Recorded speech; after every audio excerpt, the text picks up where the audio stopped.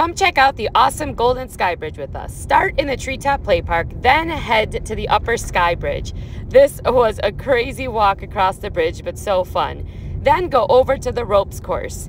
And in the ropes course, they also have some zip lining. We had a great time doing a couple of the courses here. From there, head over to the mountain coaster. This was a lot of fun, and the kids wanted to do it over and over again. Then get a picture at Touch the Sky, and then head to the Sky Zipline launch. We were all a little nervous, but also excited to do a zipline over a 500-foot deep canyon. Everyone got a turn, and we had a great time.